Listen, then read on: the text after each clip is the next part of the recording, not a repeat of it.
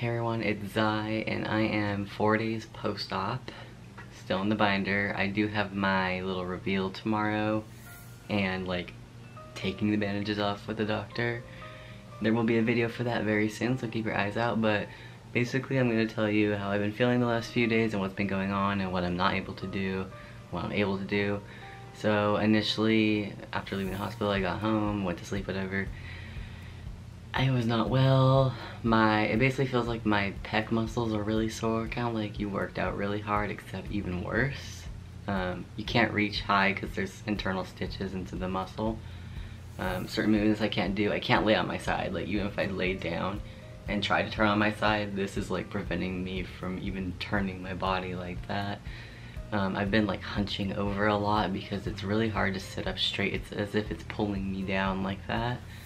I have to like grab it here and push it up for me to stand up straight. It's been crappy on my back. I've been laying down a lot. And the first day or two I did have like a fever and I did kind of feel sick.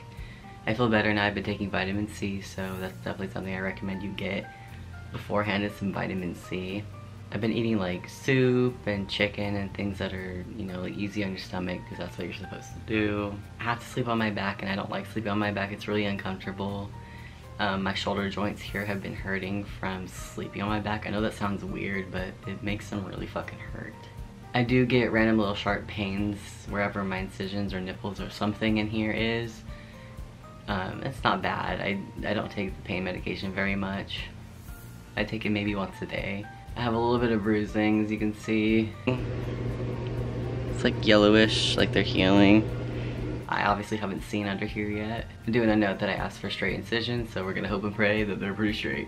It's getting easier to like get up on my own, like sit up from a bed, because initially like sitting up from a bed, it really hurt my chest, like to set up and stuff like that. And a lot of times you push yourself up like this, can't really do that because the muscles just like are not having it.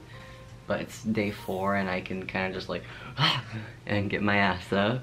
I'm definitely feeling a lot better than the first 2 or 3 days. The binder is really terrible. I felt like I wasn't prepared for that. I didn't realize how miserable it would be. It's not like a normal binder that you wear. It's like a cinder block on your chest. It's really tight. I had to have it loosened twice. It's coming off tomorrow, so I'm happy about that.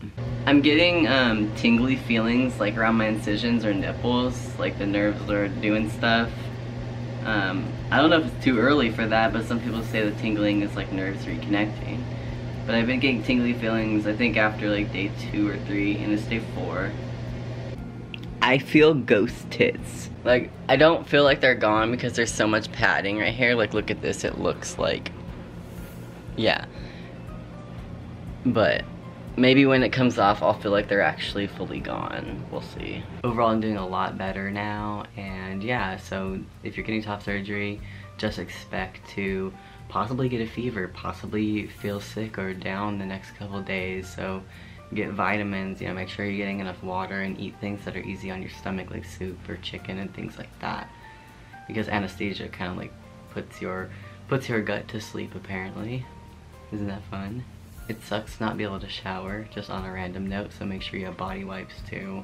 But yeah, I'm really excited to see what's going on under here. I'm very worried about a few things, but we're gonna see what's up with it, and hope it's all good. So hope you guys enjoyed the video and the update, and peace out, y'all.